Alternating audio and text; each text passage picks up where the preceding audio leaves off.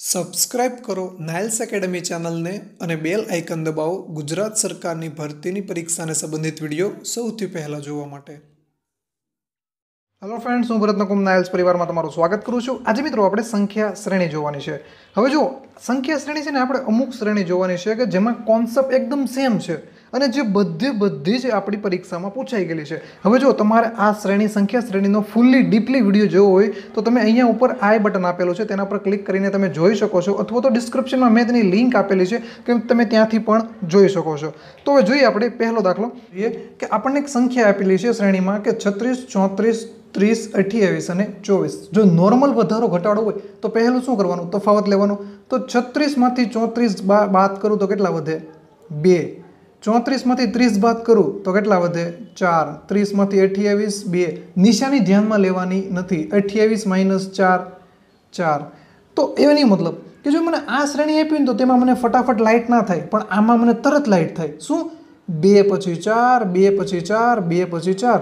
એનો મતલબ 2 4 2 4 2 4 એવી રીતે છે। તો 2 આવી ગયું, 4 આવી ગયું, 2 આવી ગયું, 4 આવી ગયું। હવે શું આવશે? તો અહીંયા શું આવવાના? 2।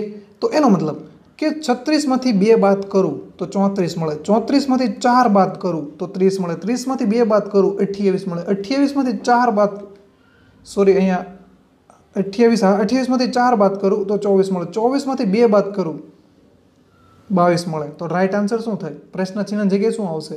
22, ઓપ્શન સી રાઈટ આન્સર। ત્યાર પછી બીજો દાખલો જોઈએ।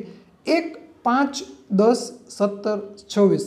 તો નોર્મલ વધારો છે તો આપણે પહેલું સ્ટેપ શું કરીશું? તફાવત લઈશું। 1માં કેટલા ભેળું તો 2 થાય? 1। 2માં કેટલા ભેળું તો 5 થાય? 3। 5માં કેટલા ભેળું તો 10 થાય? 5। 10માં કેટલા ભેળું તો 17 થાય? 7। 17માં કેટલા ભેળું તો 26 થાય? 9। એનો મતલબ એકી સંખ્યા ક્રમિક છે। જુઓ, 1 પછી 3 પછી 5 પછી 7 પછી 9। તો એનો મતલબ એની પછી શું આવવાનું છે? સીધી વાત છે, 11 જ આવવાનું છે। જો 1માં 1 ભેળવું તો 2 મળે, 2માં 3 ભેળવું 5 મળે, 5માં 5 ભેળવું 10 મળે, 10માં 7 ભેળવું 17 મળે, 17માં 9 ભેળવું 26 મળે, 26માં 11 ભેળવું તો એની પછીનો અંક મને મળી જવાનો। તો 6 ને 1 7 ને 37, 37 શું થાય આપણો? Right answer, option C right answer થશે।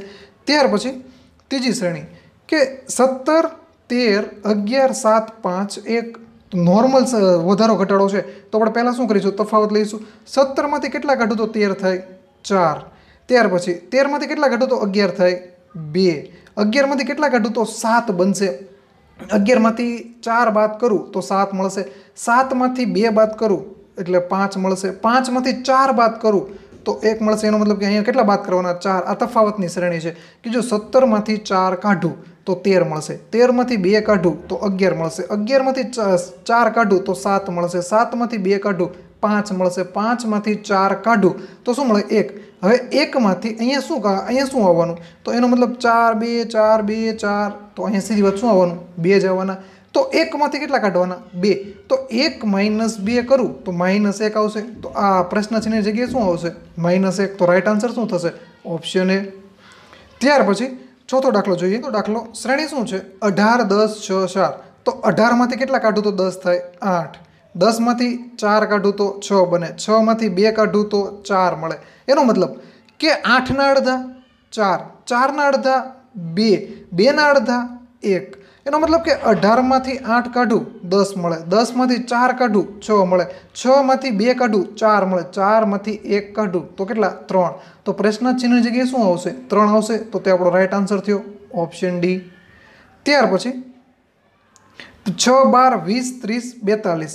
તો 6માં કેટલા ભેળું તો 12 થાય? 6। 12માં કેટલા ભેળું તો 20 થાય? 8। 20માં કેટલા ભેળું તો 30 થાય? 10 ભેળું તો 30 થાય। 30માં 12 ભેળું તો 42 થાય। એનો મતલબ 6, 7, 8, 9, 10, 11, 12, 13, 14। તો અહીંયા શું આવશે? તફાવતમાં 14 આવશે।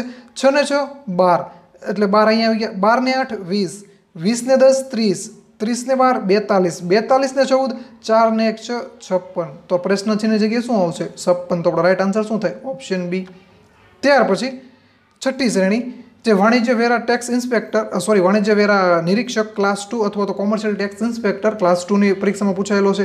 શ્રેણી શું છે? 2, 4, 3, 5, 6, 5, 7, 6। એનો મતલબ કે આમાં જુઓ, અહીંયા વધારો થયો છે, 2માંથી 4 થયા, પાછો ડાયરેક્ટ ઘટાડો થઈ ગયો, પાછો 3માંથી 5 થયા છે, પછી ખબર નથી। પણ અહીંયા જોઈએ કે 6 માં ઘટાડો થયો છે, પાછો વધારો થયો, પાછો ઘટાડો થયો, એનો મતલબ કે આમાં વધઘટ છે.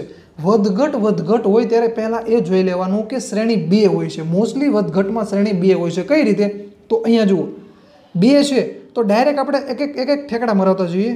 2 થી 3, 3 થી પ્રશ્ન ચિહ્નથી 5, 5 થી 6. તો જુઓ 2 થી 3 કેટલાનો વધારો થયો? 1નો. 3 થી પ્રશ્ન ચિહ્ન ખબર નથી, x લઈ લઈએ. પ્રશ્ન ચિહ્નથી 5 ખબર નથી, y લઈ લઈએ. 5માં કેટલાનો વધારો થયો? 1નો. એનો મતલબ કે અહીંયા પણ 1 આવ્યો અને અહીંયા પણ 1 આવ્યો.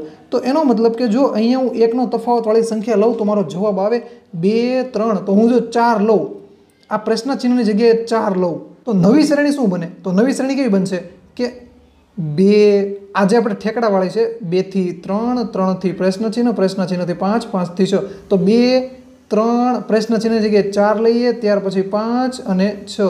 તો જો આ શ્રેણી બની ગઈ છે. તો આની જગ્યાએ શું હતું? પ્રશ્ન ચિહ્ન. તો પ્રશ્ન ચિહ્નની જગ્યાએ શું આવે? 4. ઓપ્શન. મિત્રો, પૂરો વિડીયો જોવા માટે તમારો ખૂબ ખૂબ આભાર. ઉમ્મીદ છે કે વિડીયો તમને પસંદ આવ્યો હશે. જો તમારો કોઈ અભિપ્રાય સૂચવે તો નીચે કમેન્ટ કરવાનું ભૂલશો નહીં, અને લાઇક અને શેર નથી કર્યો તો લાઇક અને શેર કરી દેજો, અને સબસ્ક્રાઇબ કરવાનું ભૂલશો નહીં, કેમ કે હું રેગ્યુલર રોજ આવા જ લેક્ચર લઈને આવું છું. ફિલહાલ વિડીયોમાં આટલું જ. God bless you.